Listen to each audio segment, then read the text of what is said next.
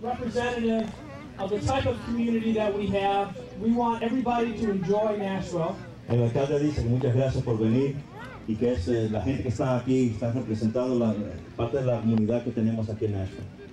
First, I want to say thank you to the Metro Police for their hard work during the flood. Y muchas gracias al Departamento de Policía por la abundancia de problemas que tuvimos hace 2 meses ya que ha pasado y que nosotros como policía hemos tratado duro para asistir a la comunidad hispana, igual como la comunidad en general en Nashville. You know, the flood reminds us that we are all one community. La inundancia nos recuerda a nosotros que somos una comunidad.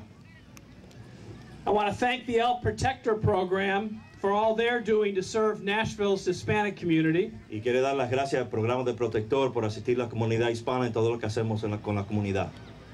And I want to remind you that Metro's doors are always open. If you have a problem, if you have a concern, please call us.